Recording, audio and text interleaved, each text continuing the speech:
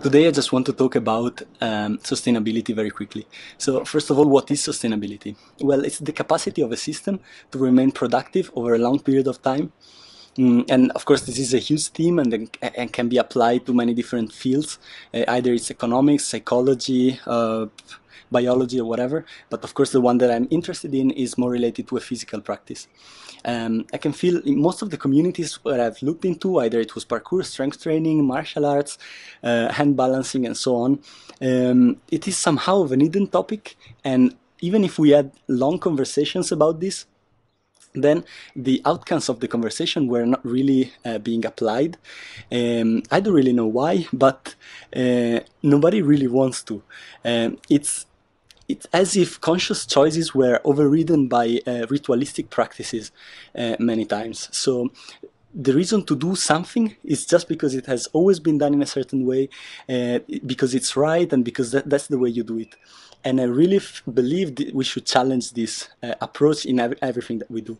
It would be a little bit like in my bloodline, in my family, for generations, we have always been eating 5 elements, and that's all we have been eating. That's everything I will ever eat in my life. And of course, this will make me sick and of course, it will not be healthy for me, but I will do it anyway because that's the way you do it. That's a tradition, and I really don't. I really believe this is a stupid approach, and with this it's obvious, but with many practices it is not. Choosing a practice that is not diverse, it is like this. It would be hitting really the crack over and over again in the house until the house eventually one day will come down, and it will be like, oh, why did it come down? Of course, it was written all over your life. Overuse injuries will come and motivation will fade, and I saw this happening many times. So when you see me going through all my researches in this period and travels, and this is what is happening, I'm trying to sustaining and to push forward my practice.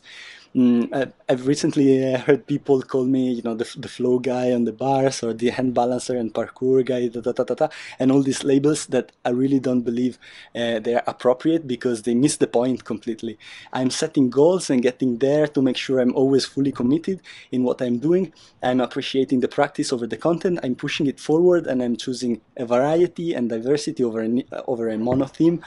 I'm experimenting in the random and the exploration of the new, to be able to throw myself in places, dark places I don't fully understand, and sometimes I come out with a different understanding, sometimes with a different knowledge, sometimes with different processes, but anyway something is happening on the other side of the river, and this is keeping my motivation alive and running all the time.